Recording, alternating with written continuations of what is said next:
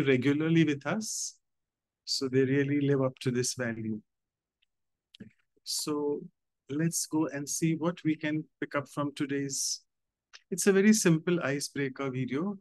Nothing rocket science about this video, but let's see what you want to, what it stirs inside you, what insights you have. May I come in, sir? Yes, stand here.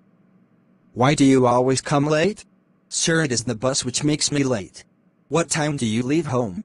I always leave home at 7:45. How far is your home from here? It is about 3 kilometers from here. That is why you get late. You leave your home very late. Sir, I take my breakfast at 7:30 a.m. What time do you get up? I get up at about 7 a.m. Don't you offer your prayer? Not regularly, my dear. It is a bad habit. Change your routine. Always get up early in the morning. Offer your prayers and go for a morning walk. Sir, there is no park near our home. No problem. You can walk along the street in the morning time. Take breakfast at right time and then leave for school. You are right, sir. From tomorrow, I shall never be late. Good. One thing more, keep in mind. Regularity and punctuality conquer the mountains. Thank you very much for your good advice. Can I sit now, sir? Oh yes. Right, so regularity and punctuality. We have covered punctuality before. Okay. Okay, so any insights, anything which has stirred inside you, something from your school life or from your spiritual school now, which all of us are a part of? Yes, you can carry on. And you can mention in the chat box, we have around, oh, we've passed our time. I forgot, sorry. We have a few minutes. People are very regular on this, but they are very silent today. Okay. Right. I was putting something in the chat and I'm missing. Just let me see that. Okay. If there is, no, there's still nothing. Right. So it's okay. So I think time is up. And over to Brother Jayesh for the first exercise. Hope you can open up with him. Because don't make him feel scared. He's joining us for the first time. So over to you. Thanks. Thank you, Brother Manoj. Regularity. One of the most undermined and underestimated virtue of all. And so today we take this opportunity to take a moment to just step back and reflect on what is the need or what is the importance of regularity in our lives. So let's take a moment here to just reflect on what are the benefits of regularity. So just think about all. Sorry to interrupt, Brother Yogesh. Yeah, I think, is the chat enabled now? Because Sister Reina is saying, I can't figure it out. We'll just sort this out. And in the meantime, you can carry on, Brother Yogesh. Yeah, now it is disabled. Sorry about all that. And time is still there, Manoj bhai. We had another few minutes for icebreaker. No problem. That's okay, since we have already started. So, Brother Yogesh, you can carry on, no problem. So now it's enabled, not disabled. Yeah. Okay. So let's take a moment and just reflect upon your life experience. So think about your life experiences and an instance where you have felt that regularity would bring about a difference in the outcome. Let's take a moment to just reflect upon your life and your life experiences so far and think about the importance as per any of your experiences that could have brought a difference if you would have used this virtue of being regular, periodic. Just take a moment and think about it.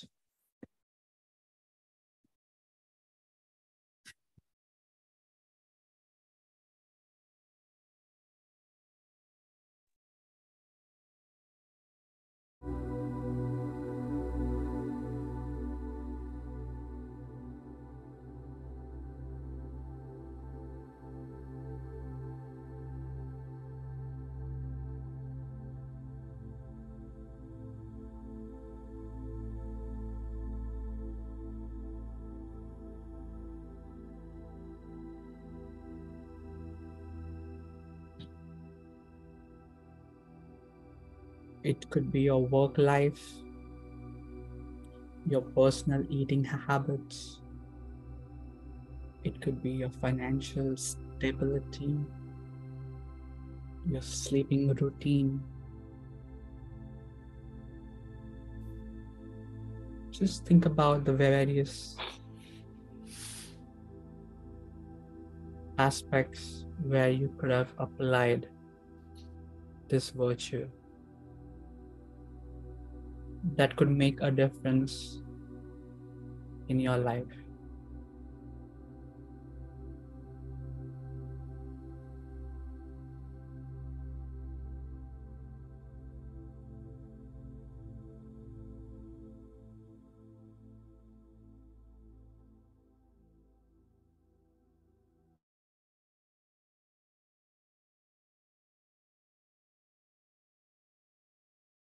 And now we open the floor for you to discuss and to reflect upon what have you thought about, which aspect in your life. You're most welcome to unmute yourself and share, or you could just jot down in the chat box below.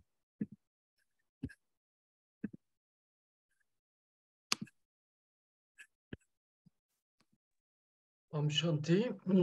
So for me, I find 8 quality which I'm creating, when I am regular.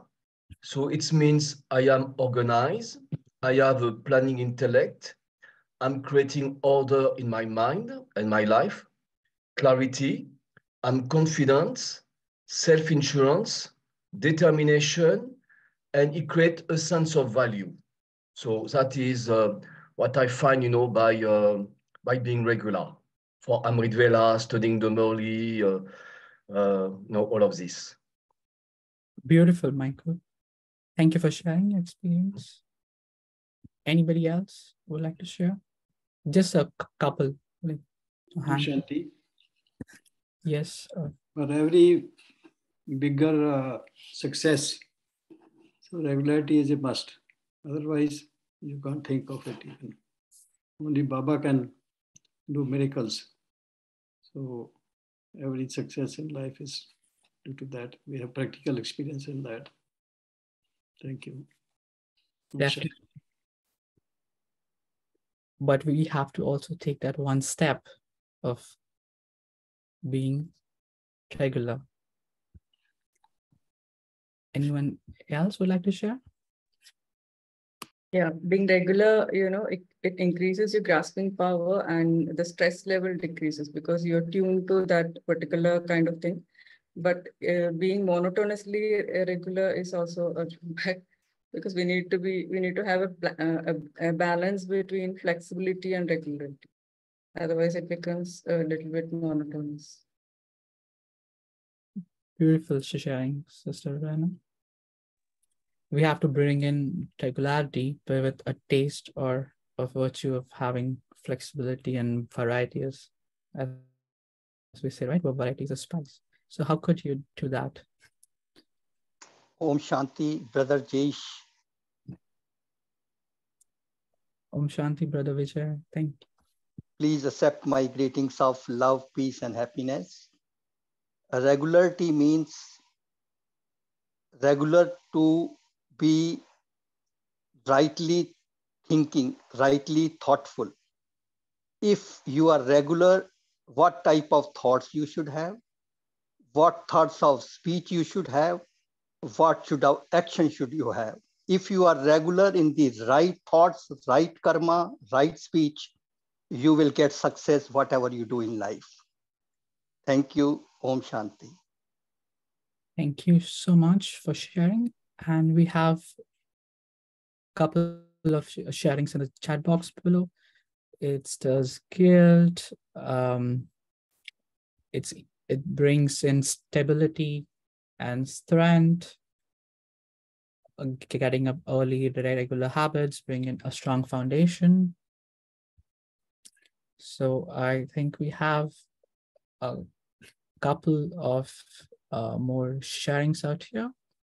So we'll just jot down a few of them, the main ones, on what are the benefits of being regular.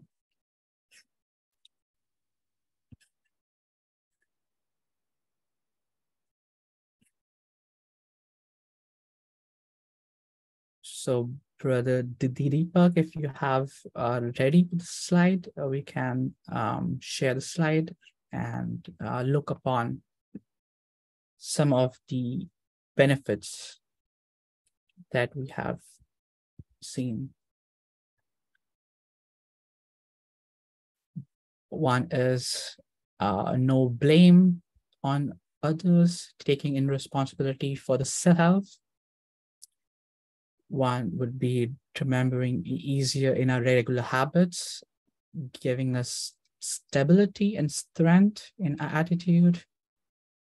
What are other benefits is getting up early, having morning pleasance. Regularity brings in a strong foundation,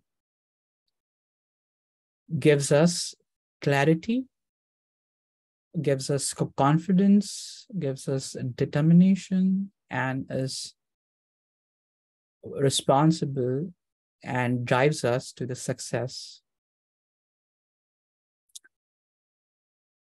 It increases the grasping power and it brings down the stress, helps in having elevated thoughts and doing the right actions towards the success.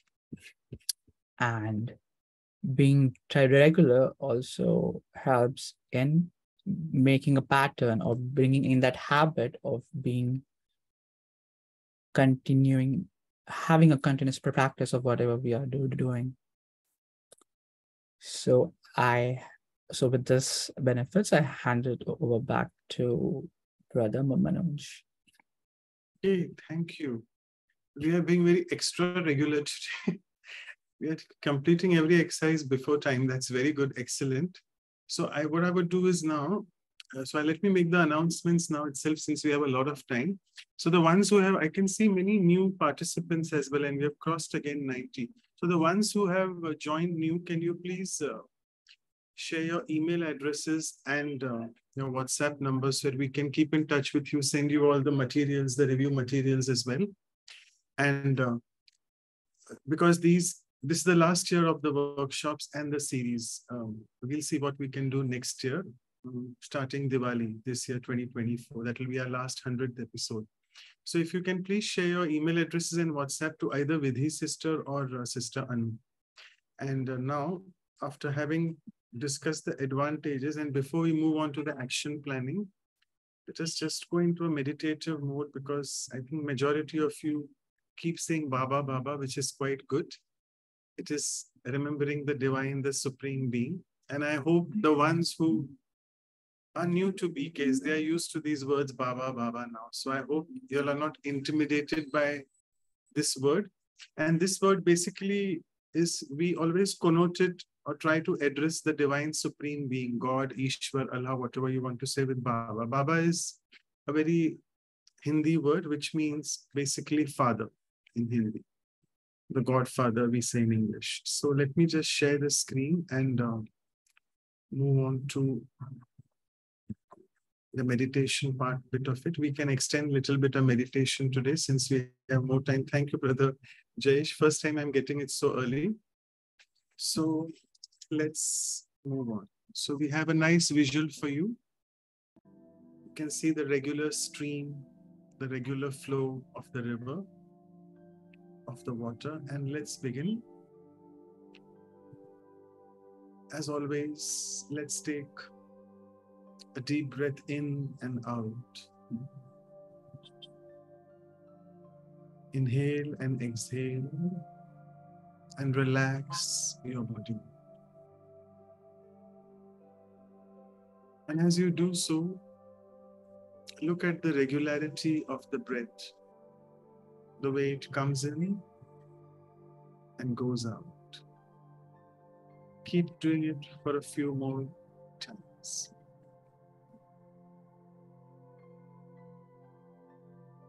As you relax your body,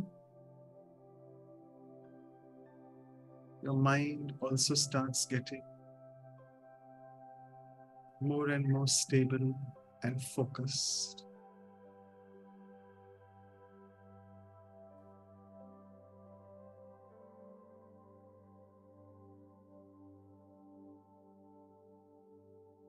And today, as we dive deep into this consciousness of I, the being,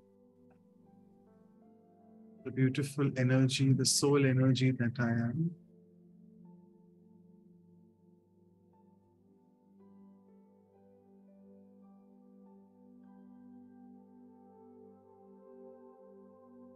ask oneself, am I regular in my thoughts? Which means, am I regularly and consciously creating powerful and positive thoughts?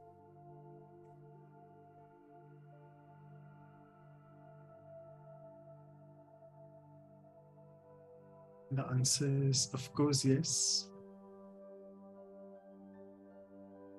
But can I do something to be more regular in this aspect?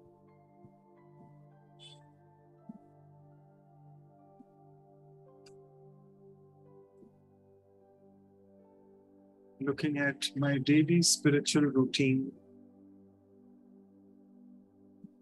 getting up early morning for my early morning meditation, attending the spiritual class daily at the center,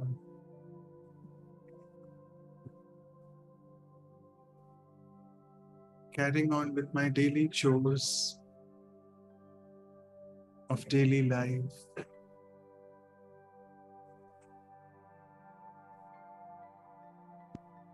and as the day comes to a close, my evening meditation. So whatever pattern I have as a regular pattern in my spiritual life,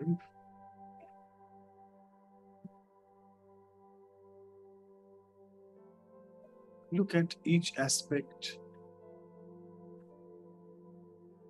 and see, am I creating purposeful, positive, and powerful thoughts on a regular basis, doing all these daily activities?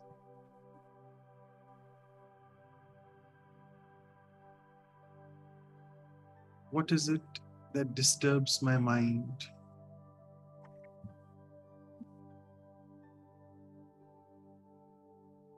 What makes me lose my controlling power?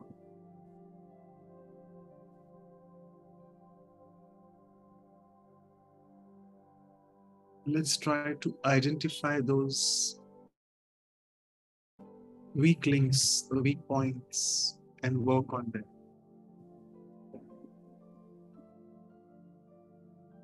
Because I am the child of the Supreme Being, who's the ever pure, ever loving, ever stable, and ever regular.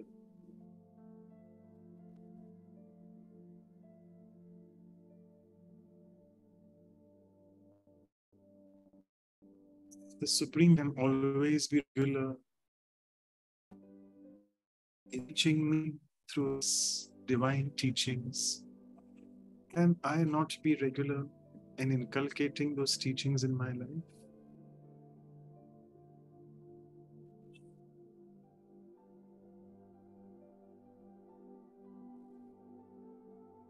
let me ponder on this aspect.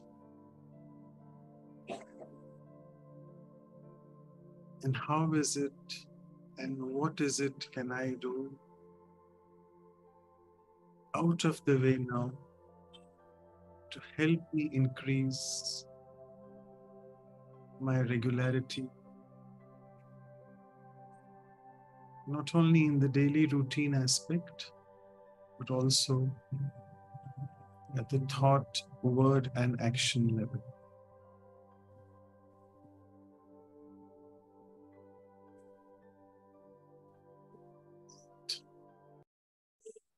With this, I think it's 8:08 India time, so I'll just stop sharing the screen. And this is in order for you to get ready for the next action planning activity. And I'll hand it over to Sister Anu, and we'll stick to our 15 minutes as always, if you don't mind. And then I'll take some more time because there are many things to share in the slide summary sharing today. So over to you, Sister Anu. Thank you. Thank you, Brother Manoj. And it's so beautiful to reflect on regularity that we are doing. And that was beautiful meditation that gave us a little bit of that idea of that layers in our life in different parts, that regularity is important. And I think most important is that thoughts, when we are regular with having positive thoughts, because thoughts create life, a moment. So for the benefits that we reflected through, that gives us the motivation to increase it or keep the regularity in our life. There are 2 points actually came later, if I can share from the benefits. Eva says, builds trust and strengthens relationships if I'm regular. It can really spread to many aspects of our life and give us benefit. And also Lara says, I liked waking up late. Today, waking up early and benefits have changed my existence. So it's beautiful. So let's hold on to that benefits we have recognized by being regular. What is that it gives to our life? And let's look at our action planning. That, what is that I would do, or I have been thinking to do, and we still can't implement. And sometimes we think, oh, from tomorrow I'll do. What is that you would do to bring regularity and increase or keep it, inculcate regularity in your daily routine or any specific? So let's take a moment to reflect on this, like 1 minute, and then we'll take your shares. Thank you.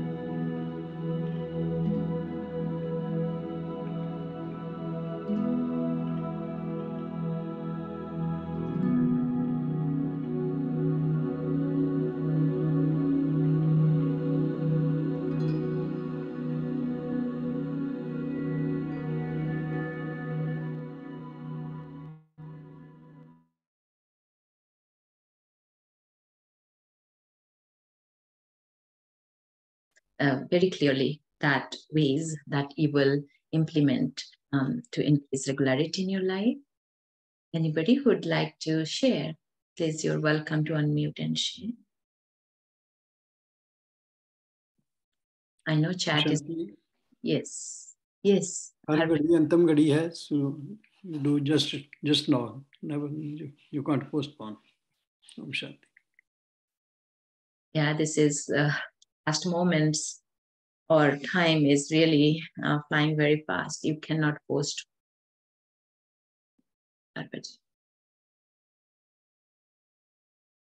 Shall I?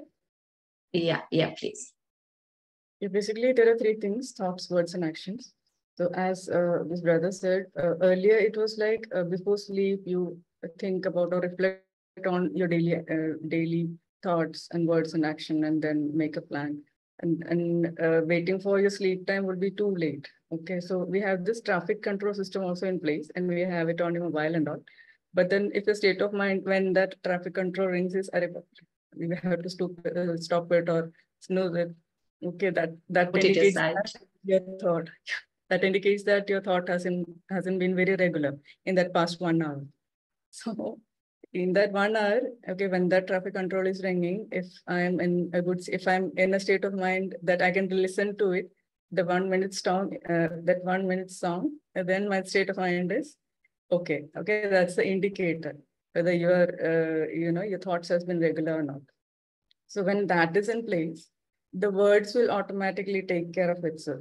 But on an action level, a lot of things happens which we have not planned. Okay, some things comes out of the blue and the regularity gets disturbed. So on a professional level, if you're in armed forces or emergency services, etc., then it's a totally different matter. You have to be rigid sometimes. But as I told earlier also, there has to be a flexibility, a balance between flexibility and regularity.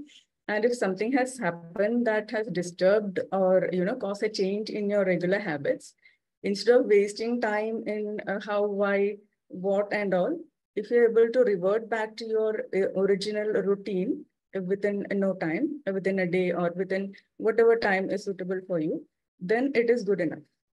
Okay, that flexibility and the regularity balance can be maintained. That's what I think. Thank you for beautifully explaining. Yeah. So flexibility according to what is maybe something urgently comes that disrupts your regular pattern of the day. But I loved it. The traffic control is the traffic of your thoughts. And every hour, if we can put an alarm, but in Brahma Kumaris, we have a setup that every hour there is a traffic control that enables you, as Rena very beautifully explained, to check if my thoughts were regular with positive, peaceful, and calm thoughts. That's a good checking. Thank you so much, Rena, and how it affects words and action. Yes, Geeta, Sister Geeta, you can. Om Shanti. About regularity, I would not say in general, but personally, at the personal level, for me, I would say whatever you want regularity in your life, my first point will be I would not use the word routine because then it's kind of gets boring or forced. So regularity should come naturally if you enjoy it and you have taken some responsibility and think of others as well as yours own growth. And routine makes it kind of boring, but routine is good when we are doing something together. For example, if I'm going to school or office or even joining the class or even joining the Murli class regularly, because that brings kind of discipline your mind. Most important thing is we have to discipline our mind. And to discipline that, I would retain the enthusiasm or interest in whatever I am doing. And uh, it should help others also when it is a gathering. If I am late or very irregular, then people cannot depend on me for anything. So to have the trust of other people, being helpful and cooperative, and disciplining my own mind to have everything in my life very regularly. I would say spiritual as well as materialistic growth. Yeah, thank you. Yeah, you'll be dependable and trust growth, and that's very important. Keeping the harmony in relationship. So own as well as in a team or group. Thank you, Sister Geeta. Anyone else who wanted to share? Maybe Om Shanti, Didiji. Vijay Bhai, quickly, let's give others also All my opportunity, but dear we'll hear brothers you. and all my dear brothers and sisters, please accept greetings of love, peace, and happiness. Once you have a determination that I want to be regularly happy, regularly peaceful, regularly blissful, then you will know whose company you should be always. So the first company is your own thoughts. And in your own thoughts, the first company is with the Supreme God. So if you remember that I want to be regular in happiness and peace, you will also remember that you will be regular in touch with the right company, and the right company is Supreme Power, who is peaceful, ocean of peace, ocean of love, ocean of happiness.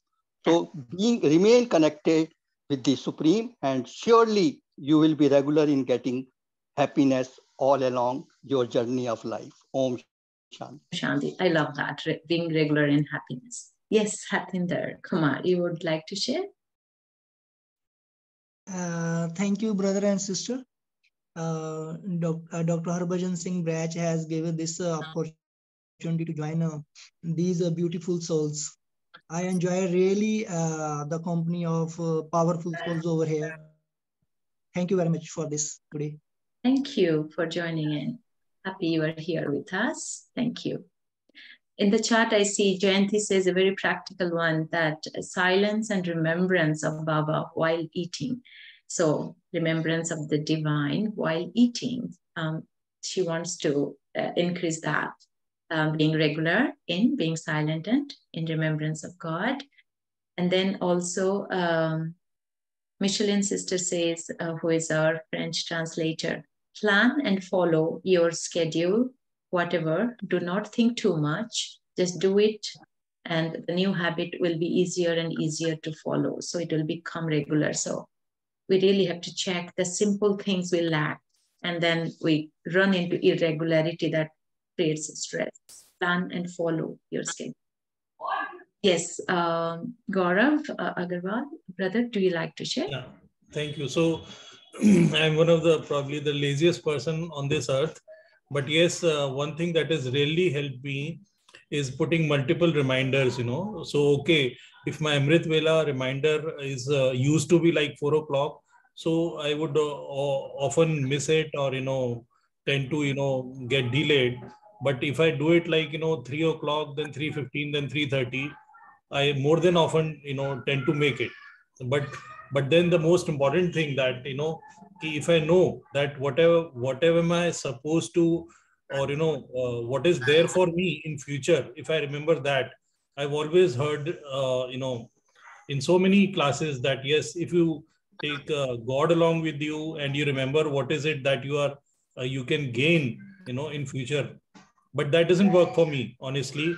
But yes, what works for me is that I tend to think that okay, God is my friend, so if he's my friend, so I can be lazy, that kind of thing. But yes, uh, the only practical thing that really works for me, being regular in whatever, for the classes, for Amrit Vela, or for all other activities, is multiple reminders for everything. Make a schedule, as somebody pointed out very rightly. So that worked for me. Thank you. Yeah, perfect. Thank you. Multiple reminders. Yeah, that I'm sure some of us will take. Brijpal, brother, you want to share? Okay, so this should be the last sharing, maybe time, or maybe another. Unmute, brother Brijpal first. Yeah.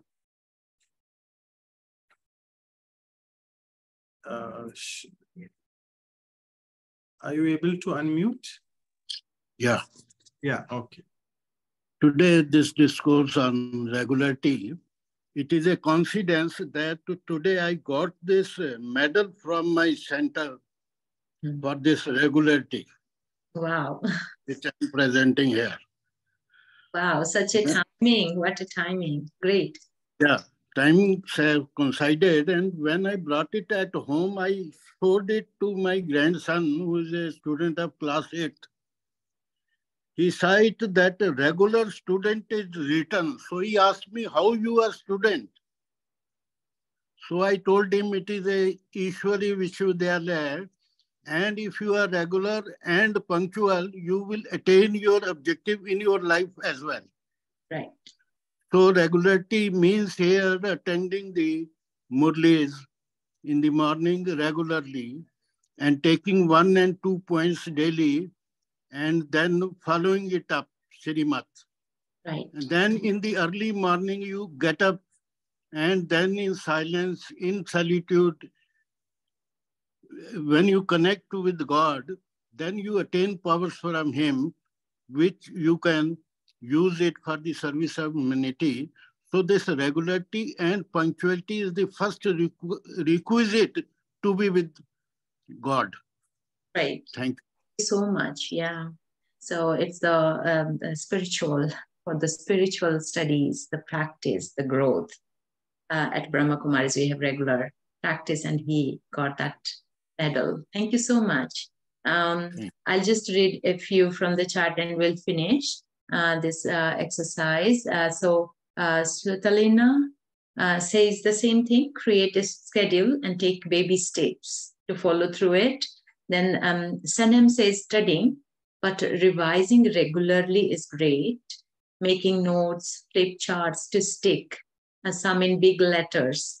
Draw pictures, graphs helps very much. Agree with enjoying the regular practice makes a big difference. So whatever that can remind you, like the many reminders. Then Lara says, I want to cultivate regularity in everything I already know I have to do. I think what can help is faith in myself, in life, and in God. That is also a part, to be regular, to be motivated, to be keep going. Sukhveer says regularity comes with determination, right? Michael says regularity create your structure in which you always will always stand up in your feet. So structure, I have to regular for what it vital and important for me.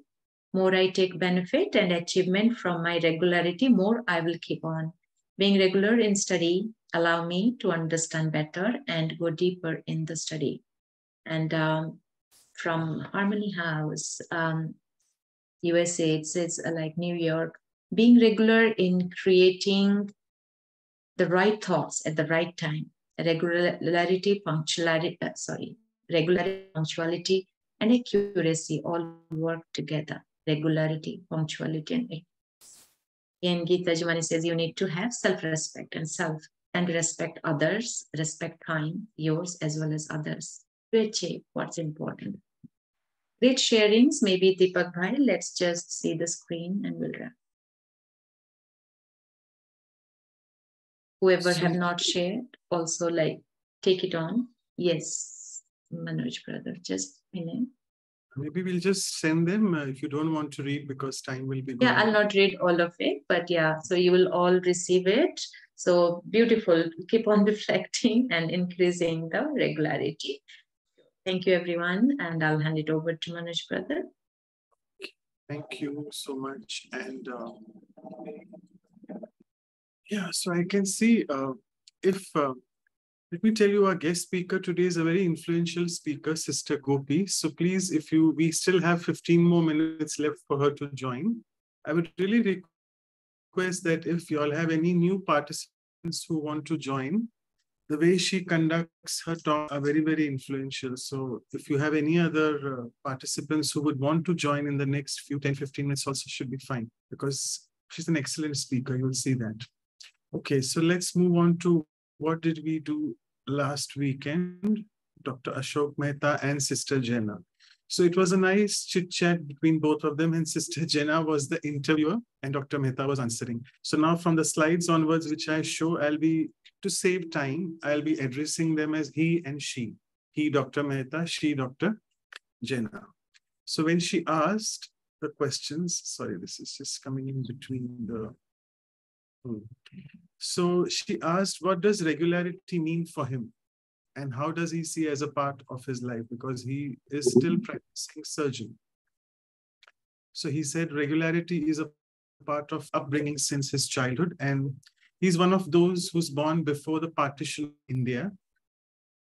So he's seen what pre-independence India was like. And then he's also influenced a lot by the Gandhian philosophy. So regularity was a part of our life. And I must say that during that time, technology was not so advanced. So people were more grounded. They had more time to themselves, of technology, not really addicted to the technology. And he mentioned that even when studying in medical college, everything was like being on the clock work, like the clock ticks and then even you are ticking. And as a doctor, I can share, I'm sure there are many doctors in the audience, Gaurav and many others, Neetu, I can see some new faces as well. So we really have to work for 72 hours at a stretch sometimes, yes, indeed. So it's like very stressful, but we enjoy that life. These are those foundation years of the life, and regularity starts seeping in that time. The next question she asked was, do you think that you were not regular anymore now?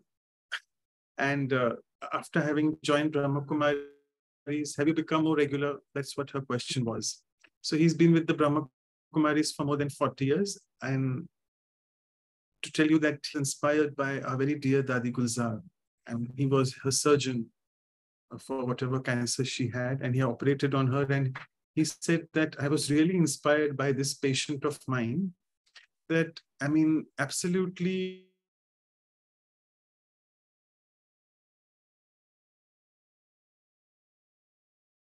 she never had so much of pain. So he was really inspired by Dadi Gulzar.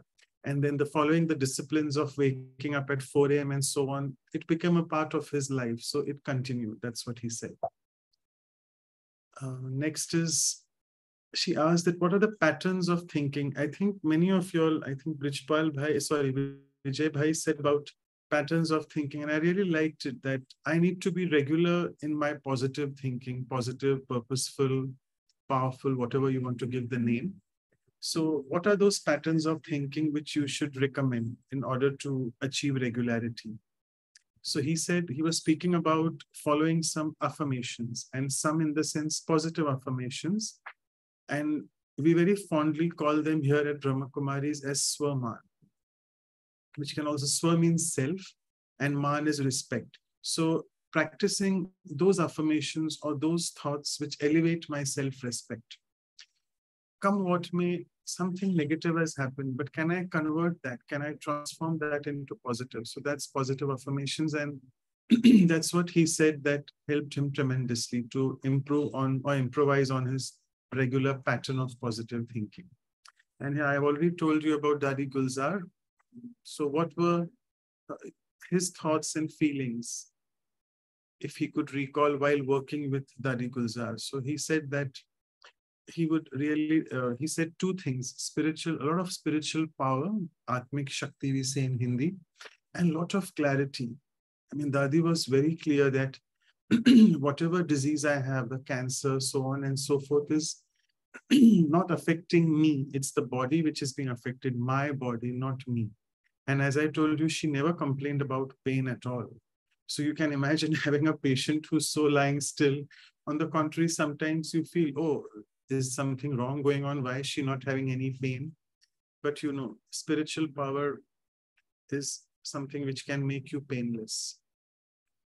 Next question she asked was, what would you say is the cause of us moving from a healthy form of regularity to chaos?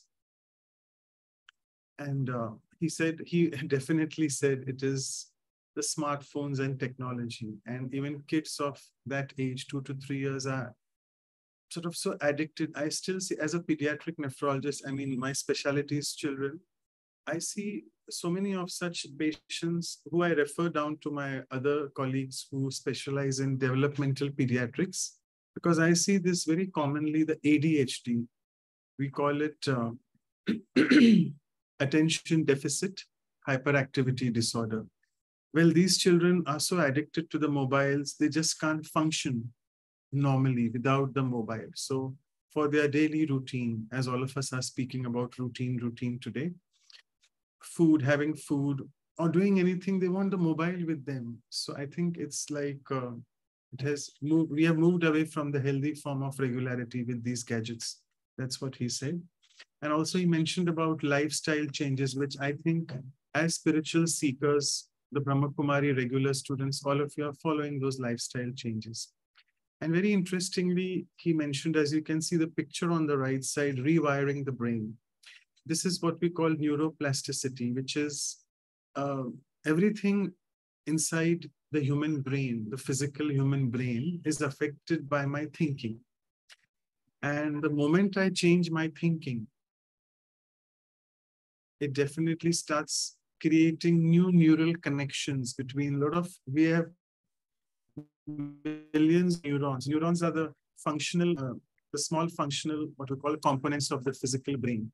And if I can really create a lot of positivity in my thinking, my hormones also keep changing. And this is a new subject which has, we call it psychoneuroendocrinoimmunology. I'm sorry, I'm flashing that my internet connection is unstable, but I hope you all are able to gather what I'm saying. So I'll just repeat that word again. Psychoneuroendocrinoimmunology. So psyche means whatever you're thinking affects your neurons, which is the neuroplasticity. That in turn affects your endocrine system. You really get a surge of all good hormones. And we try to teach our medical students as DOSE, D-O-S-E. That's the short form. So dopamine, what happened to, oh yeah, it's oxytocin, serotonin, and endorphins. So these are the good hormones, the feel-good factor hormones, which help you when you start thinking positive. And finally, last is immunology. So if your immune system starts functioning well because of your positive thinking and your changing of the neurons and the neuronal wiring, it really makes you infection-free. And I think that was one reason which I can now retrospectively say that Dadi Gulzar came out like that from the big surgery. The next question she asked was, for people who have joined late, when I'm saying she, it means Sister Jenna, and he means Dr. Mehta. So please try to understand the context. So she asked that, did anything change when the energy of the divine became a regular machine ways? And he is born, I think, in 1937. So he said that Ayurveda, the traditional science of medicine of India, and yoga and all these Ashtanga yoga, the 8 yoga, what we call in Raj Yoga, there are 8 tenets to it. So all that, he knew about that. But, you know, in India, when we had a lot of Ayurveda being practiced, people know in Ayurveda the concept of the soul. I must say, as allopathy doctors, we still don't know. We still try to figure it out or hunt it out in the form of consciousness, etc., etc. We still don't know in allopathy, in what we call the Western medicine. But Ayurveda has that, and the soul operates, he also mentioned, through 7 chakras. Chakra means something which is moving inside. It's something not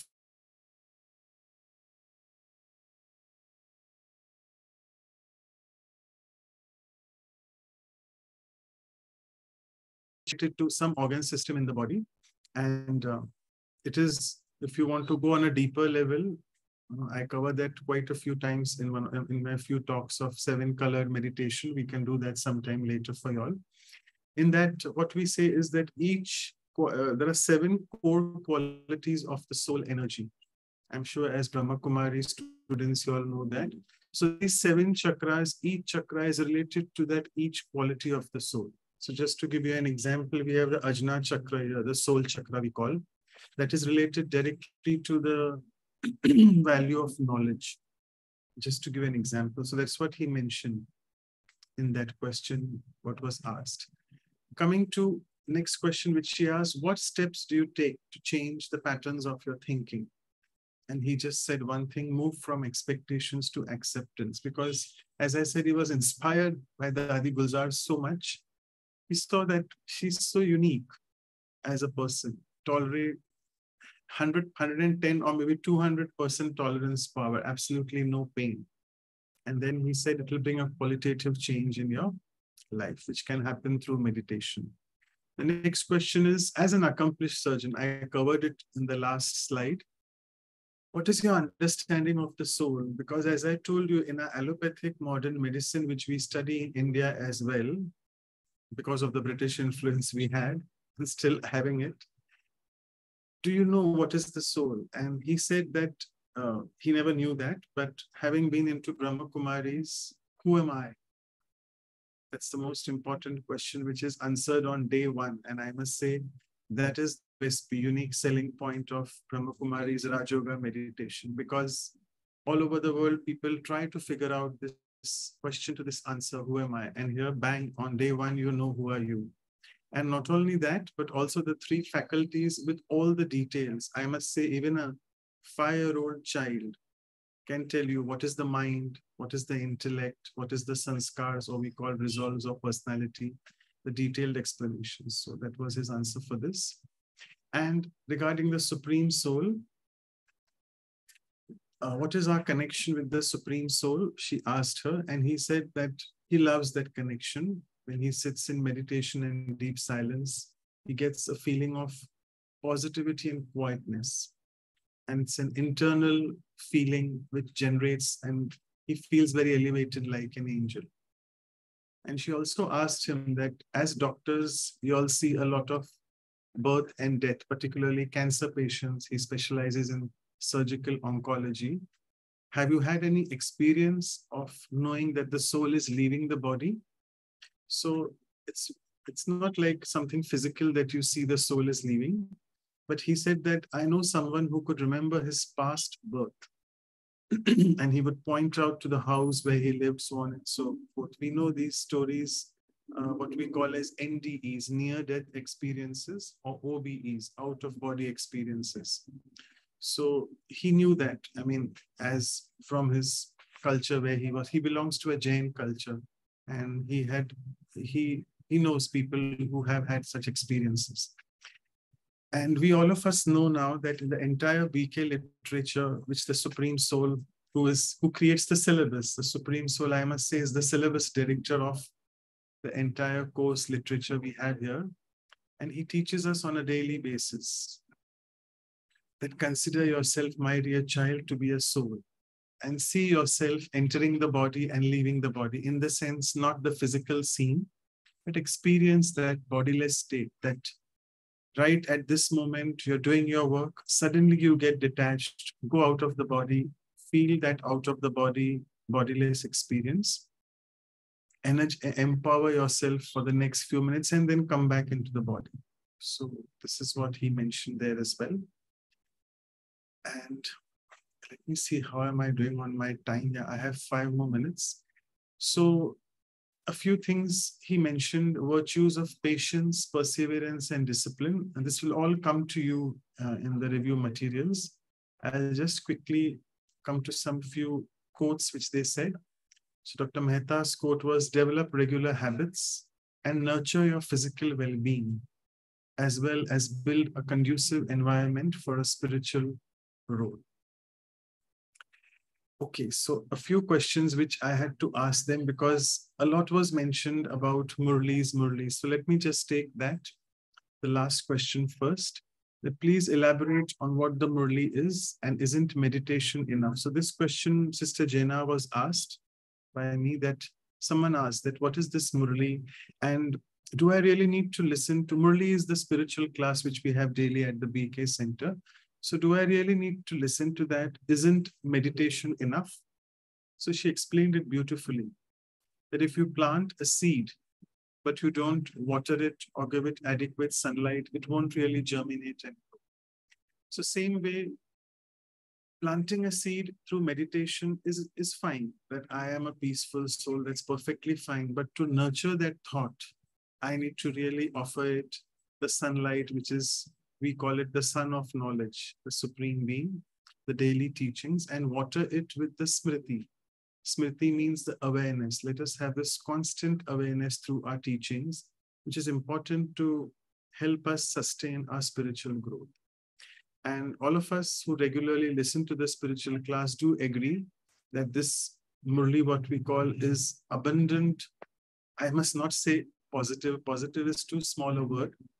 It is really empowering thoughts which we get. It's a lot of positive guidance on how to upgrade yourself. You know, we are in a age where everything needs to be upgraded or updated, your phone on a regular basis, so on and so forth. So why don't we upgrade ourselves, our thought pattern? And this regular system at the Brahma Kumaris, I must say, is so fantastic.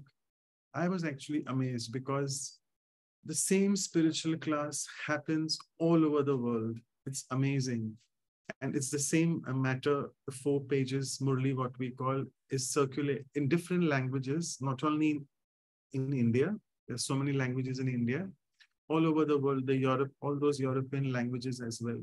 The same content is being read, and you know the time zone differences.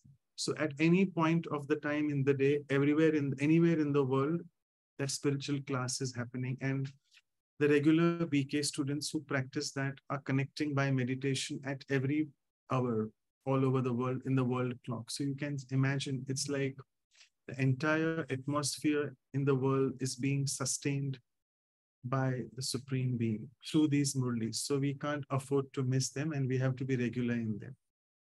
I think I will just stop sharing here. And I hope Sister Gopi is with us. Is she around? I am not seeing her actually. Fine. So, let me just see.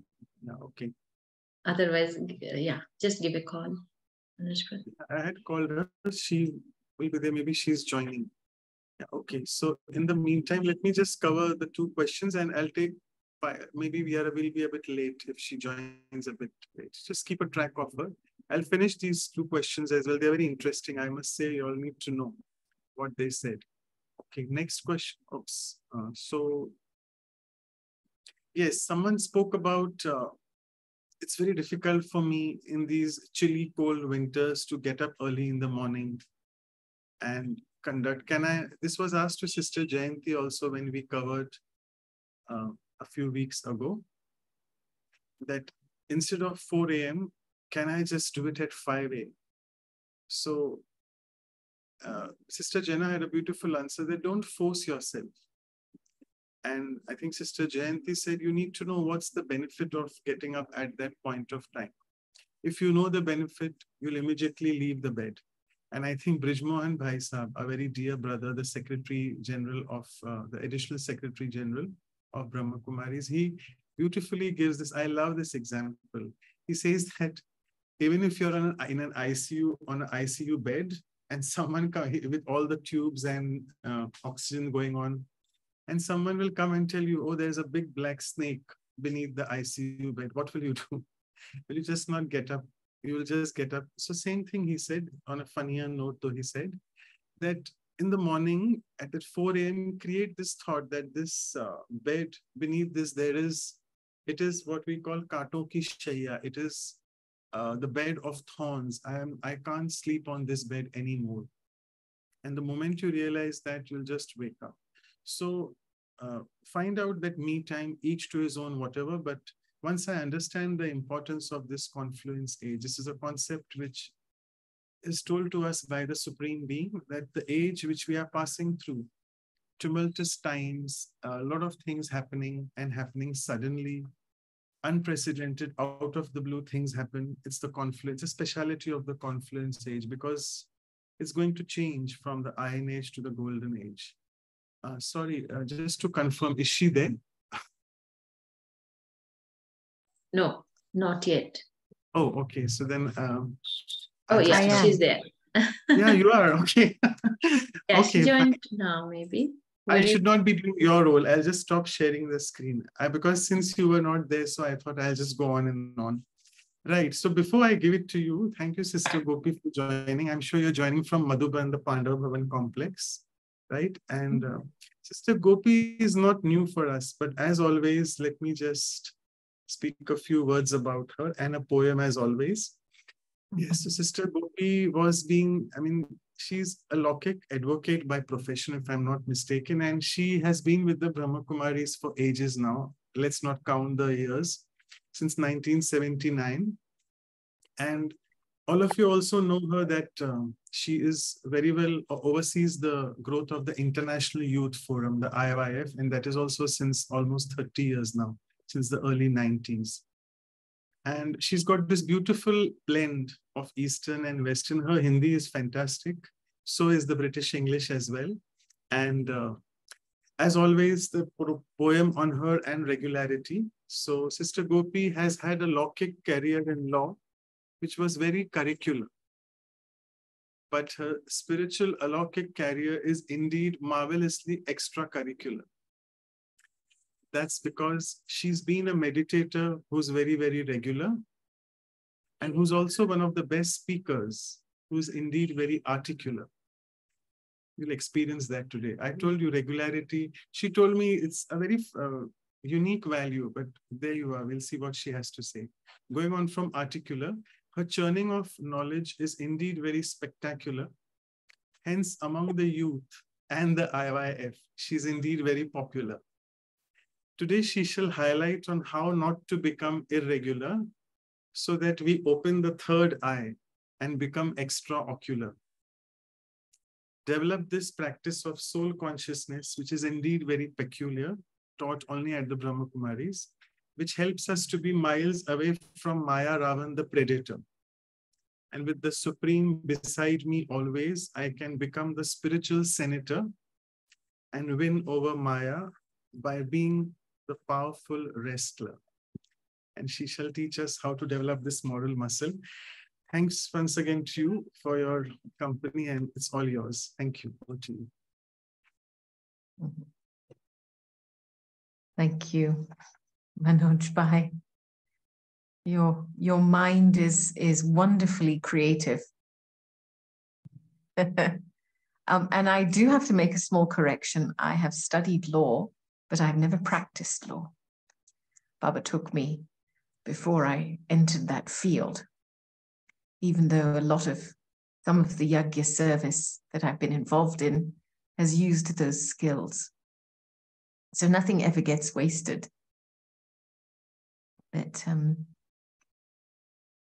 I guess when I was reflecting on this topic, I thought about my own context and how maybe to some people my life may appear irregular because sometimes I'm in one country for a few days, then another country for a few days, then another place for a few days. And I'm more used to living out of a suitcase and living in the air than living on the ground. So, and yet despite all of that,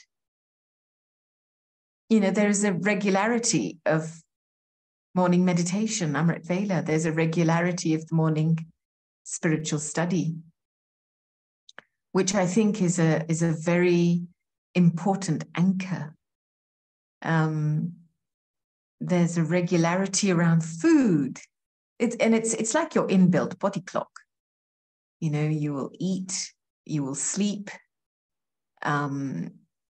you will have meditation, you will study.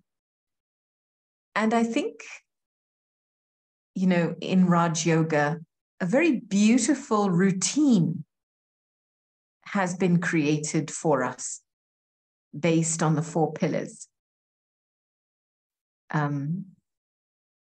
Knowledge, yoga, dharana, and service. And I always feel like in this life, it is a life of service. And to truly become fully serviceable, I remember many years ago being in front of Avyak Baba, and Baba talked about 4 types of service. And I thought, if I can incorporate this into my timetable, then I can become fully serviceable. And the first was self-service, the foundation of service, which is, what am I doing for my own self-progress? And what am I doing regularly for my self-progress? Because you can't progress if you don't put into place certain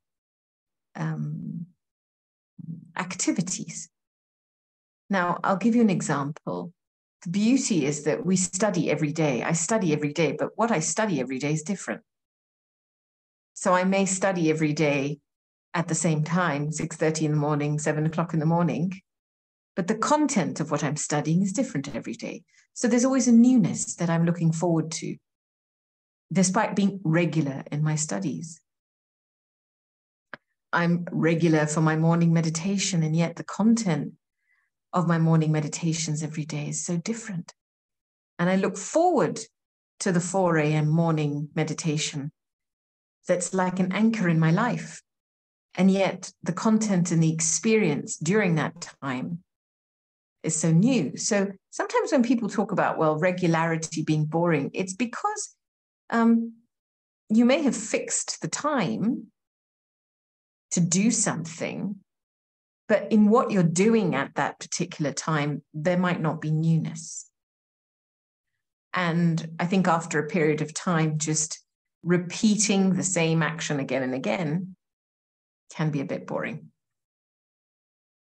So I find that the subject of regularity is important when it comes to fixing. Well, it has a deep connection with time. So it's important when it comes to fixing certain principles in your life that I need to meditate every day. Now, what I do in those meditations is up to me. I need to nourish my mind with some spiritual food every day. I need to allocate some time to meet people, talk to people every day, and I can choose who I want to talk to and where I want to be. So I think so much is in our own hands to self-generate. So self-progress is a form of service, self-service. And then the second one is service of the world.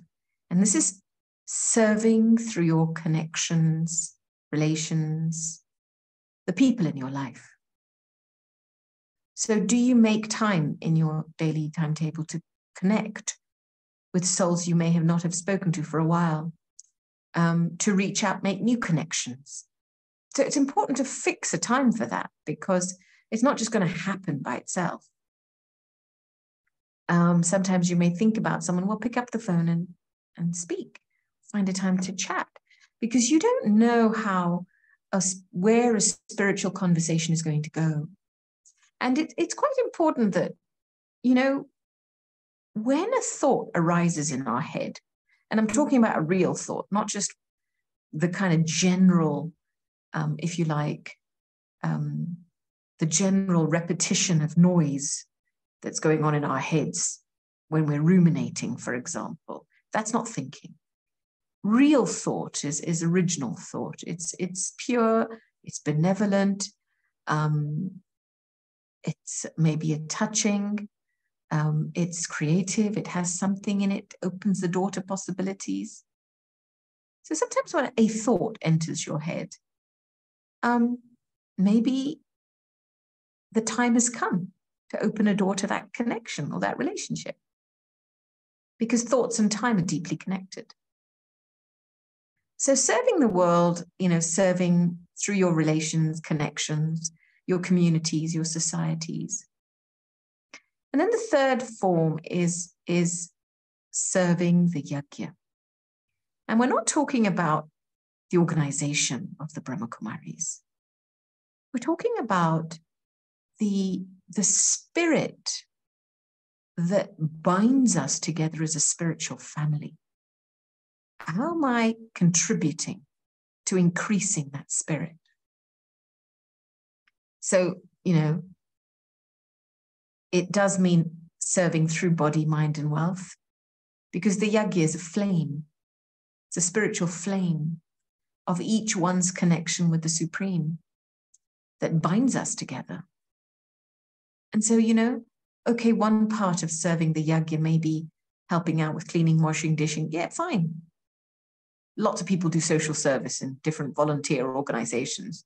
Another part is serving with your wealth, but serving with your mind, which is the fourth form of service, is really knowing that, well, when I say serving the yajna, also it's both connected because, you know, we're here to help each other go up.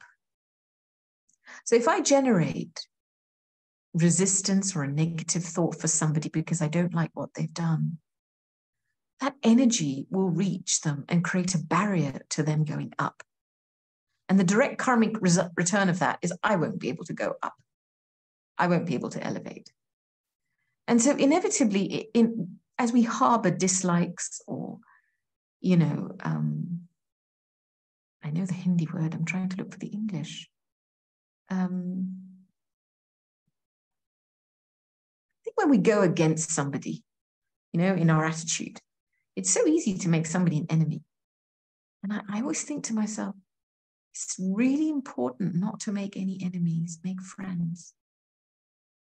And to really know that really saying no to any form of waste or negative thought in my mind is a form of service, because I'm not creating roadblocks for myself and for anybody else. And then the fourth subject that was outlined was Mansa Seva, serving through the mind, which is really spending time in connecting, in considering oneself to be a soul without nothing, without anything. Nothing belongs to you. Creating a state of liberation first inside, and then being with God. Because when you sit with God in that state of freedom and liberation, then your vibes go very, very far. And they go to places that you can't imagine. You know, somebody will be on the other side of the planet and suddenly they'll feel hope and they don't know where it's coming from. And they don't need to know, and you don't need to know where it goes. But because you renounce your limitations and you sit in a state of liberation, nothing belongs to me. And that allows you to stay altruistic in your connection with God. That bond, oh my goodness me, that bond of love can do miracles. So that also needs a time because, you know, I remember in the early days of, especially starting service in Oxford, Daddy Janki would often tell us, you know, it's important you take time in the afternoon, 4 o'clock to 4:30, 4:45, and really any new students that come, serve through the mind. Give good wishes, give good vibrations, and that will support your new students that are coming to the center every day. So when I think of a life of service, then it's easy to become regular in things. But if your life, you don't understand the ethos of service and that you're valuable and that everything you do is valuable, then it's almost like a compartmentalized life. You know, well, I do this and service is something else and I have to get on with the rest of my life and I'm not interested in the rest of my life. And actually, serving is so much deeper than just the act itself. It's what you're bringing as a state of being into everything you do. Now, the subject of regularity, I mean, you know, there were 3 words I was playing with: consistency, uniformity, and regularity. Consistency often is, you know, kind of sometimes related to character, consistency in behaviors. Consistency implies firmness and also harmony of conduct, you know. There's a sense of harmony with consistency. Now, here we are, a load of people walking in the same direction, each one consistent in their own activity, and yet we're harmonized because we're moving in the same direction. But uniformity means sameness. We're doing the same thing at the same time in the same place. And sometimes uniformity, you know, it's like uniformity to rules, uniformity, there's no variety, there's no sense of harmony in uniformity, it's just everything's the same. But regularity is so much about, I think, as I understand it from a spiritual perspective, it's about my relationship with time. Time, thought, and action. And my principles. Now, you know, to do something at a regular time every day is so important for children, for example. You know, we train children to wake up, go to the potty at this time, eat at this time, study at this time, because it provides a rhythm and it provides emotional security. That's a given, and that's very important for a child to grow up with those anchors, because when they grow up with that kind of security, they can open up more. And that's important for children. And I suppose as we become adults, and especially in a world where things are becoming more and more unstable, adaptation is important. Adjustment is important. Now, it doesn't mean that, you know, I adjust what gives me life. So, for example, you know, yes, Amrit Vela is what gives me life. The Murali, the study, gives me life. My evening meditation gives me life. And these things are so important. They're as important as eating and sleeping. So becoming a good regular student keeps me healthy, mentally healthy. And actually, because it's a spiritual lifestyle that I'm becoming regular in, it's not a physical lifestyle I'm becoming regular in, it's a spiritual lifestyle. Like a physical lifestyle, you become regulars, go to the gym at this time, go to work out at this time, go to play tennis at this time. And what tends to happen is your mind adjusts to the regularity of fixing a time around matter. So it's like a fix, it's almost like a ritual. And you can do that thing, like going to the temple at a fixed time every day or playing tennis at a fixed time. And then it becomes like a drug at a physical level, a physical lifestyle. And it becomes monotonous too, because there's not much change happening, right? So for me, it's less about that and more about sustaining the spiritual regularity in my spiritual lifestyle, which is the meditation and the study. So my mind is always engaged in something more elevated in its regularity, which allows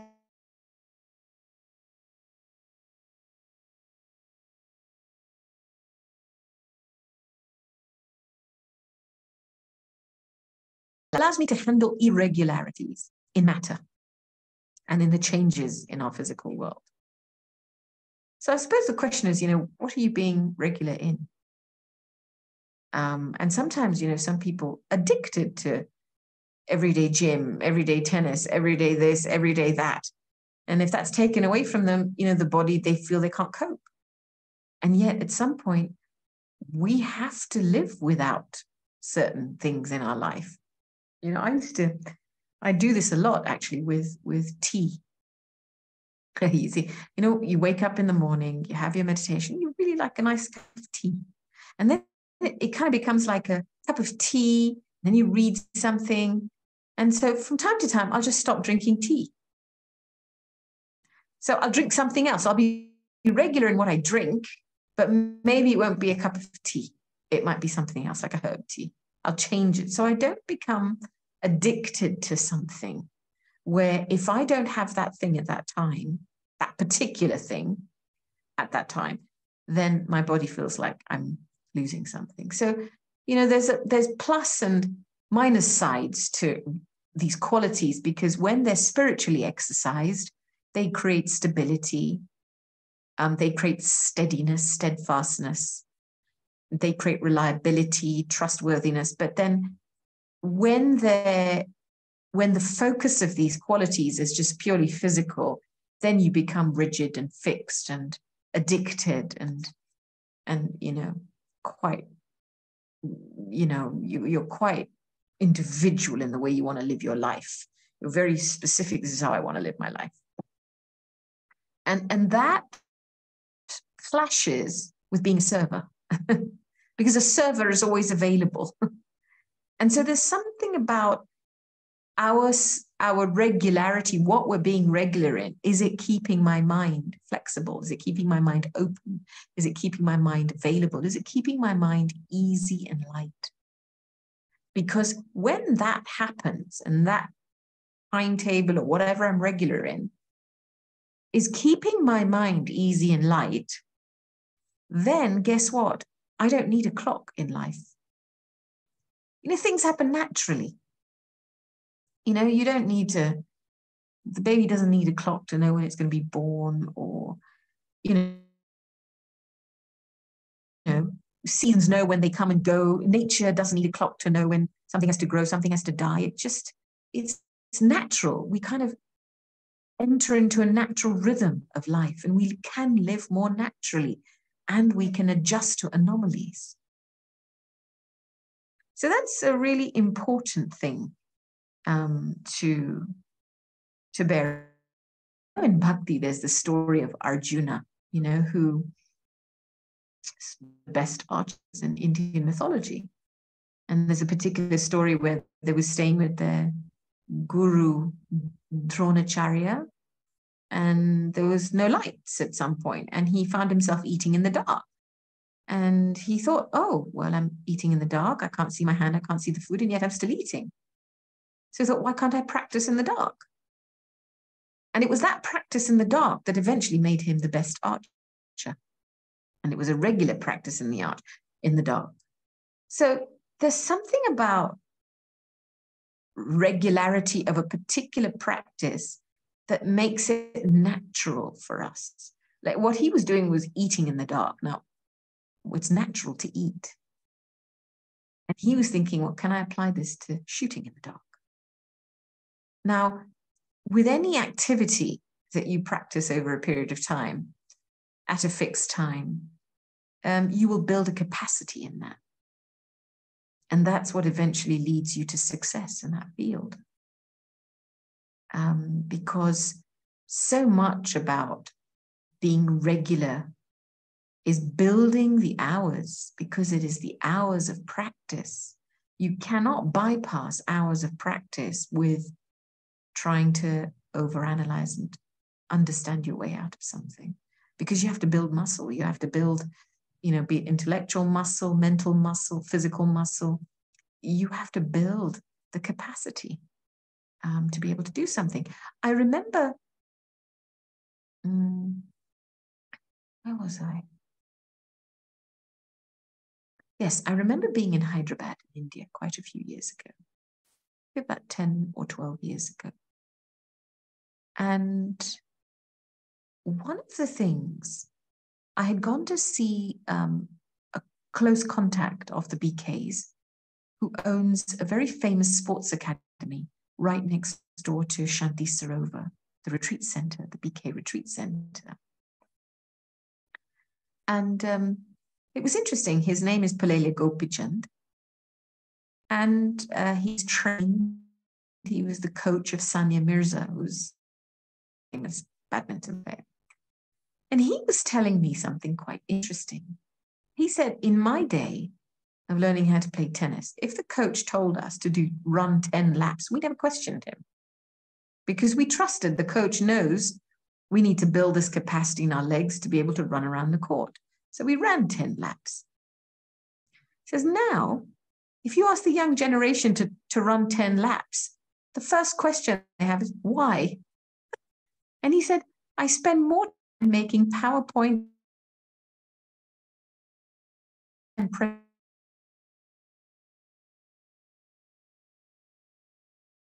than actually doing the training itself. It's a hilarious example because it's so true. I think there's a huge lack of energy at this point in time with the next generation, where when there isn't power and strength, you default back to why this, why that, why that. And even if you get a why, it still isn't enough motivation to do that thing, because sometimes you get the motivation just by doing it and benefiting from it, rather than sitting fence, asking 100,000, thinking until I'm convinced I won't do anything. Well, actually, sometimes it's when you just start doing it that the energy comes, the energy flows. So definitely regularity has its plus points when you just consistently do it, and you see the benefits of it. And the benefits make you do more, inspire you to do more. So where am I with all this now? You know, there's something about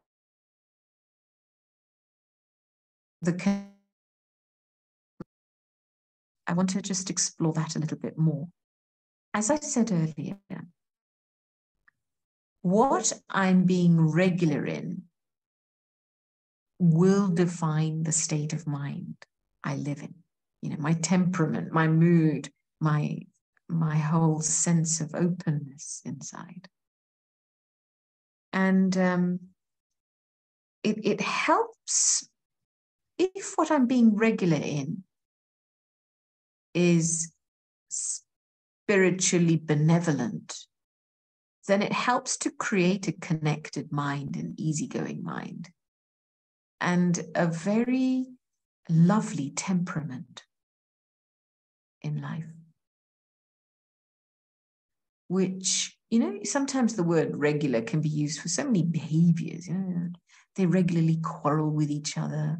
They regularly fight with each other. He regularly shows up for this event. So it's so physically, you know, it has negative connotations sometimes, this word. It's just you know, it's just the act of something that happens at the same time every day, or a similar behavior pattern that happens. But I think when we think of the regularity of features, for example, so regularity of features is something that's organized in an even and balanced way to create, you know, it's arranged in a balanced and even way that creates a sense of harmony. So if I was to think of regularity like that in my life, then the question for me is, how do I arrange my life in a way that creates a sense of evenness and balance? So that I can enjoy an easier, happier, more blissful life. Rather than be fixated thinking, if I do this every day, I'll be it, because that's not what this is about. There's a deeper intelligence that we need to tap into that allows us to become regular in some aspects to help us stay balanced. You know, so when I talked about the 4 types of service earlier, if you can find a time to do things in your day, then all of these are balanced. Self, yagya, mind, you're exercising all aspects of your being in an even and balanced way. So you're creating regularity in your being, which leads to a much more balanced personality. So, you know, we have lots of different parts in our life. I think as human beings, we, especially now with so much available online, and everybody's looking for the diet, the food, the miracle cure, the this. And the reality of life is it doesn't work like that. Every small thing we get fixated on is just a small part of the big whole. And achieving a form of harmony and stability has a lot to do with balancing different parts in the right measure. You know, so being regular with important parts that make things work. We know that just even for the physical body, it needs night sleep for the body to repair itself. So being regular in your sleep helps the body to repair itself and rest and, you know, give you energy the next day. We know that there are certain times of the day where the stomach needs food. I mean, you know that the Chinese body clock, for example, the hours between 7 and 9 are the intestine. And so eating a good breakfast at that time of day is very good. And most people eat breakfast during that time of day. So, you know, these kind of things where we put into our, I suppose, our routine, our way of life, the right things at the right time. It helps the body. But the soul? What am I regularly doing to help the soul? That's a lot of things people miss out on, because people want to feel good in their body. But if something in their body is threatened and that thing is not available and you can't do it anymore, then, you know, mentally, there isn't any flexibility. So I'm just reading a beautiful chat that's just come through, actually. My daughter is on the autistic spectrum. I work with people on the autistic spectrum. They've taught me that they need routine, regularity, reliability to feel safe and to be able to trust. When unstructured and inclusive change is thrust on them, they often have a meltdown. Staff label them with challenging behavior. There is very little curiosity of how we have caused the triggers of anxiety for the vulnerable person. Yes, that's a very lovely comment. And I do agree, especially with individuals that are compromised to a certain extent at a mental level. And like I said earlier, with children, these are aspects at a physical level that create safety and structure.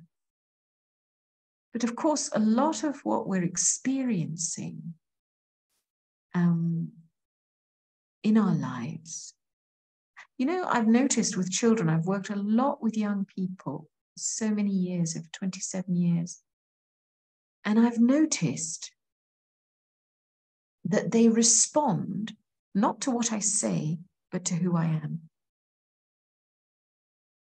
And, you know, working with young ones from 10 right up until, you know, late 40s, but the younger they are, they don't respond to my words, they respond to my presence. And I notice that if I am in a resistant state inside, even though what I'm saying is right, they can't hear it. And they play up because they're feeling what I'm feeling. And so for me, so much of creating a sense of safety for someone is making sure that I'm clean inside. Because cleanliness, a state of a clean attitude, a non-judgmental attitude, is what enables somebody to feel safe and with the universe, you know, to flow through me, to allow divine love to flow through me to reach someone. So my question is, the thing is that I'm trying to differentiate between the physical and the spiritual here. You know, what children, especially and young people, need to see is a consistency and a regularity in our behaviors, because that's what makes them feel safe with us. Okay, they know this person's never going to shout at them. They know this person's not going to, okay, I can open up and be honest. So because most kids growing up copy. They copy behaviors. So, and they're responding to a deeper dissonance because it's very loud. So here we are, as an individual, I might want to create a perfect lifestyle. But if I haven't sorted out subtle negativity that's lying in my heart, it's lying in my attitude, or mindsets that are controlling or critical, then all of these vibrational frequencies create a rigidity around regularity, which then regularity can become a form of control rather than it being safe. So much, I think, for us as individuals, general human beings, we build a lifestyle just predominantly to create a good feeling in our bodies. But what am I doing regularly in my life that's creating a deeply good feeling in the soul, that's waking up the joy in the soul, that's waking up the peace in the soul? Because you know what? For any person, including children of any kind, it's those vibrations that ultimately create a sense of belonging. So I do understand and value hugely, my own natural body rhythm. Wake up at a regular time, study to because it creates safety and it creates emotional security, I'll say. And your body gets used to doing something so your mind can open. But those are basic things that we regular in. I mean, you don't mess with the basics of your life. You don't mess with your sleep. You don't mess with your food and diet. You might skip a meal, no problem. You don't mess around with basics of physical needs that needs regularly for this body to function and support you. But that's not where life, that's not the whole of life. Life has a different dimension. We are here for a higher purpose. And if we do not connect with that higher purpose and do not reconcile with our own selves and make friends with ourselves, we run the risk of, because we don't feel fully in control of ourselves, we try and control our environment. We try and control our habits. We try and control external things around us. So I think for me, it's really about, what do I need to do? What's going to help me regularly nourish the soul to be able to create and cultivate a connected mindset, stable mind, an open mind, an easy mind, a peaceful mind. And what helps me build a spiritual rhythm?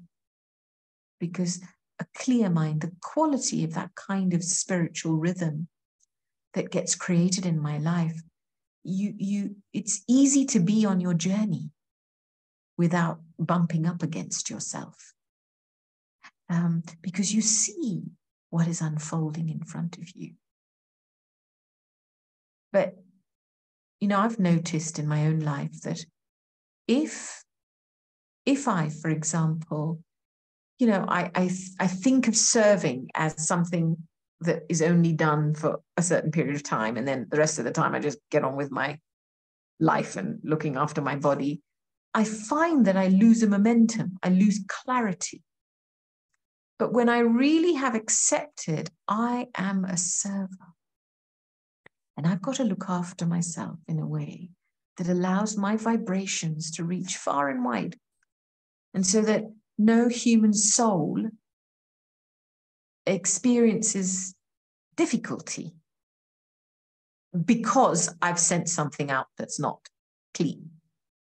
Of course, every person has their own difficult issues to deal with, and most people, generally all of us, when we have reactions to things or people, we are dealing with triggers inside that we have not faced.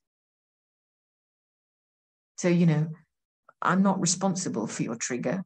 I mean, I'm not responsible for your reaction. I might be a trigger for your reaction, but I'm not responsible for your reaction. And I feel that the more we develop a spiritual lifestyle and put into place creative meditations regularly, creative spiritual study, learning, and elevate, really look after our minds like a baby and like a child, then I really feel that things happen very naturally. You live in a state of trust when you spiritually nourish yourself, which is our original state. I mean, we were born into this world in a sense of trust. I have yet to come across a small baby that is insecure when it is born or has a thought, oh, I'm so little, who's going to look after me? And yet this soul is born in such a tiny little body, is at its most vulnerable, and yet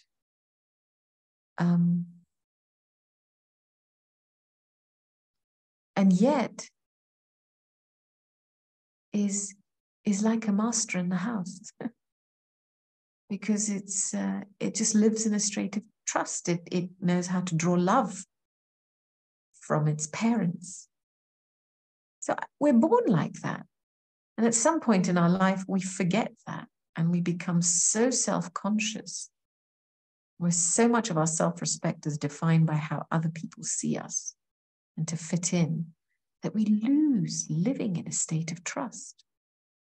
And then for many, many years, you can spend decades trying to fit into the world, fit into society, please everybody, do what the right thing is, and still feel a million miles away from yourself. And then one day you wake up and think, I may need to meditate. So for me, it's about cultivating that parallel, which unfortunately in our world today is just not taught, is a parallel education on our spiritual way of being that complements our physical learning as well. So I'm going to stop there because I think I've rambled on enough. And just wondering if anything Wonderful. you'd like to share. So thank you so much. It was beautiful. And I would like boil down to two things which you said: regularity with a lot of rhythm, and it should be a natural process of your being. You don't need to be so stressed if something irregular happens, but that's beautiful what you said. Okay, there's a question, a couple of questions we'll take. We have some time today. The first question is about, I get upset with people's irregularities. So how do I deal with irregular people? Come and live in India.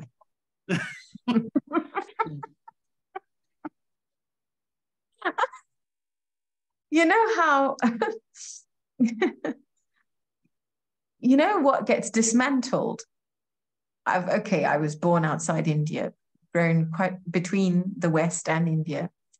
But, you know, I've adopted an Anglo-Saxon mindset, which really values time. Okay, if somebody gives you a time, 10 o'clock, you're there 2 minutes before 10. And because, you know, that's the etiquette in society. And you don't realize how unconsciously you adopt that. And then you arrive 10 o'clock and somebody else then just, you know, oh, I forgot, was there a meeting? Oh yeah, I'm coming, yeah, 10 minutes, 5 minutes. And then they roll up 10 minutes later. And in that moment, you can feel, oh, my time's being wasted. This is in. But you have a choice. You either wait peacefully or you have all these waste thoughts about yourself and your time being wasted. And I think this is where our relationship with time and thoughts is important. Because when something doesn't happen at the time you want it to happen, then your thoughts will tell you what rubbish is still left inside the soul. And so, you know, it's not so much about the irregular behavior of others. Of course, we learn ways to handle this where, you know, we can gently tell people, is it possible that the next time we start a meeting, or give them a reminder before, or, you know, find ways of handling it to minimize these incidences. But at the end of the day, if my relationship with time is rigid, I'm going to have serious problems. Somebody just shared very beautifully, IST stands for Indian Stretchable Time. It's really, there's always time here in India. So, you know, it happened to me today. I'd given somebody 11 o'clock and they saw me at 11 o'clock and said, I'm just here. And they disappeared off somewhere for 10 minutes. And I just sat down very peacefully. And I was very pleased that I wasn't reactive, and I just filled those 10 minutes with something productive. And so I think sometimes a lot of our reactions is because we've lost trust in the natural. I wasn't natural. There's a mechanism, and there's a very accurate balancing mechanism in the drama. And we've lost touch with that. We've lost touch with the naturalness of ourselves, the naturalness of other people, and the naturalness of time. And so, you know, I think something at the level of the thoughts has to be looked at. Why am I reacting so much? So what is my relationship with time like? Maybe just be curious about that and see where you go with it. Great. And we'll take one last question in the interest of time. Yeah, you have a lot of stories always about Dadi Janki. So do you want to relate to one of the stories related to regularity? Anything you remember of that with her? You know, she was, oh my goodness me, she was incredible, actually. She had an amazing timetable. Of course, she would be up every morning by 4 o'clock, 3:45, she'd be up 4 o'clock. And then she would, in those days, early days when she'd come to class, she'd be there for time in the morning. And then she'd go for a walk after class every day, especially when the doctor said to her she has to walk for the body. Remember, she came to the UK when she was 61. So, you know, and she did have bodily issues. But then she would have breakfast around 10 o'clock-ish, lunch around 2:30, sometimes 2:45, and she'd have resting. And then dinner was about 8:15, like that. And she always seemed to make it on time for all of those things. And then before she went to bed, she would always go to Baba's room. And that, for me, was one of the most important pieces. She understood her body very well and what it needed, and she gave her body what it needed. She didn't indulge, but she gave her body what it needed. That's why it supported her to 104. But one of the practices that she was hugely regular in that I admired a lot was it didn't matter what time she finished in the evening, sometimes 10:30 meeting people, she would always walk to Baba's room and spend some time with Baba. And in that time she spent with Baba, 5-7 minutes sometimes 10 minutes, she would take drishti from Baba and she would just become a child. It was like she would just disengage from everything in the day, hand over everything to the Supreme Parent, and just completely relax. And she would go to bed like a little child. And I think this, how she protected herself before going to bed, was the secret of her staying above things. I think a lot of people today are careless about how they go to bed. And I noticed that one of the secrets for her state of mind and her stable state of mind is that really every night she became that child, that instrument. She just disengaged. You know how Baba's loving drishti would just penetrate her and just release her from everything in the day. And that for me has been a very important piece in my Brahmin life, because it doesn't matter what I've had to face in the day and how many traffic controls I may have had, but you still have to face unpleasant things sometimes. But at night, because I take 15, 20 minutes with Baba in the evenings, everything gets taken away. It's like nothing has happened. Yeah. It's like nothing has happened. Okay. Thank you for, I think, disabling the auto rotate, because I think you had gone oblique. Yeah. Okay. So thank you so much. And we, our seniors are apologetic. Dr. Mehta had something else and Sister Claudia also. So I'll request Sister Anu to please propose the vote of thanks. Over to you. Thanks. Thank you, Manoj Bhai. Actually, Sister Claudia also cannot join for some, her personal responsibilities. On behalf of everyone who's listening today, I want to thank Gopi Ben. It's so beautiful for so many layers and different aspects you shared. And I think what stayed with me is that being regular in keeping my mind available, easy, and light, so that I don't need a clock. Everything I'll do will be natural and I can adjust with everything in life, you said.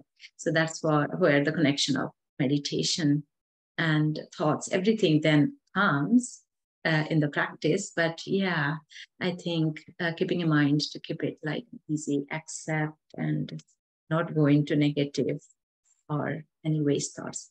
That was beautiful. I'm sure we all will really revisit the talk and take points and bring to practice. So thank you so much, sis. And yes, over to you, Manoj Bhai. And at the end, we'll have the meditation as Sure, yeah. So in the meantime, I'll do the announcements. And if you just want to quickly, if people want to have a quick photograph with Sister Gopi as a memory, you can just keep your videos on and Sister Anu can just... Okay, but in the meantime, I'll be sharing the screen. We'll do that later after I finish the announcements. I'll do it quickly. Yeah, so as we always wind up the value with a silence retreat on that for 2 hours. And this is particularly, I must say, on the teachings of, you're listening to Baba, these words, you're familiar. There are quite a few new people as well. So it's on the basis of the teachings, what we call the spiritual class, the Murli, Avyak Murli is based on that. We have this silence retreat once a month. This is the Avyak month. So we had 2 silence retreats. The 2 values we covered, the first was stability and the second one is regularity. So this is happening in next 12 hours from now. So for India, it's morning 9 to 11 and West Coast is 7:30 to 9:30. And as we move on to the next month, we have chosen 2 other values. The first being maturity, and very closely related to maturity is adjustment. A person who is mature will always be able to adjust. So the first one, episode 83, maturity, happening on 3rd February. We have our very dear sister, Dr. Kala Iyengar. She's the director of the Peace Village Retreat Center in New York. And as always, a week after will be the workshop. And we have with us Sister Sharona, who currently, I spoke to her yesterday. She's still in Gyan Sarovar, though she's the coordinator from Brahma Kumaris in Israel. And since last 6 months, she's in Gyan Sarovar for reasons you all know very well. So she'll be there with us for the workshop. And this is our elegant calendar of the next month, February. We'll send it to you in emails as well and also on the WhatsApp group which we have. So I'll just stop sharing the screen. These are our emails and websites. You can feel free to give us your feedback, visit the websites, and also all these episodes and the workshops are recorded. So you can find them on YouTube. These are the links, omshanti.tk/workshops. And the playlist // English is for the episodes of the Values for Life series. So I'll just stop sharing. We'll take a quick photograph with all your videos on, and then we'll go in the meditation mode with Sister. We make this moment memorable with Sister Gopi. Everyone. Yeah, they're opening still. Give me a second. And so in the meantime, do you want, it will be a drishti or a commentary, whatever suits you? You know what? I'm by the Tower of Peace. So I'm going to show you the Tower of Peace. Give me a second. Sure. And we'll have a meditation by the Tower of Peace. It's very beautiful. Great. Hold on. Yeah. So there you are. We have a bonus, all of us, through our minds, going to the Tower of Peace in this beautiful Avyakt month.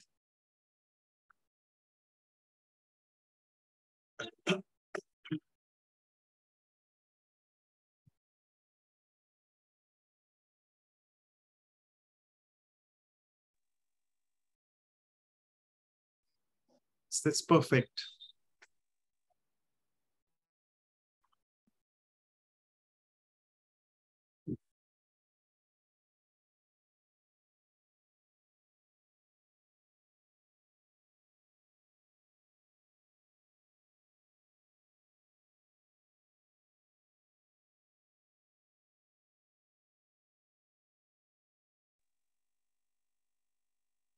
We've come to the Tower of Peace. This place is one of the holiest, most silent places on earth.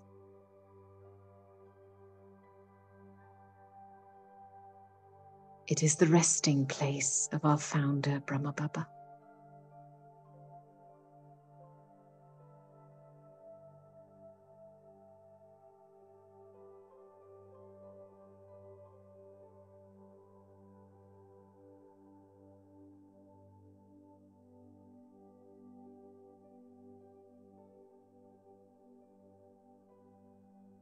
So just take these few moments to allow your mind to relax. Become present in this moment now. And tune in to the silence of this holy place.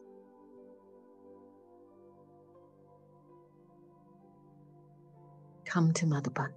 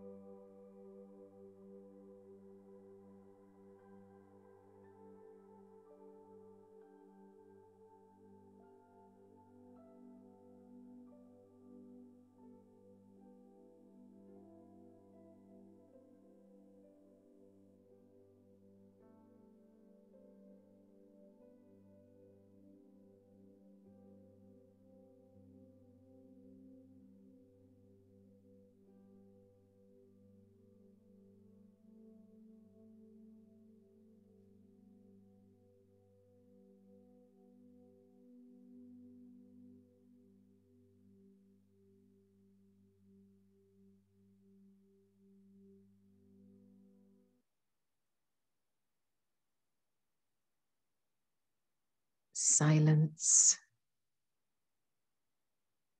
is healing. Silence is a balm for the soul.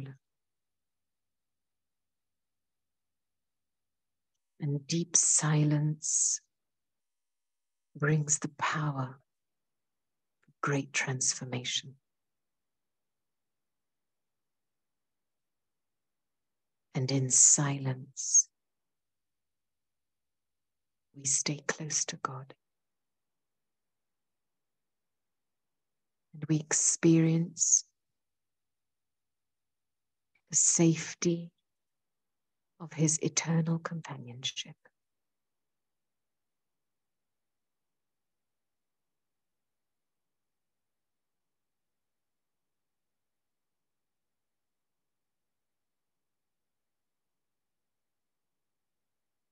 Om Shanti, Shanti, Shanti.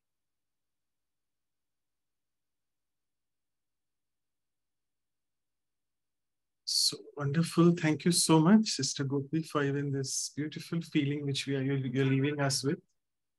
The Tower of Peace. Thank you. Thank you all of you all. Thank you, Manoj. Bye. Bye-bye to everyone.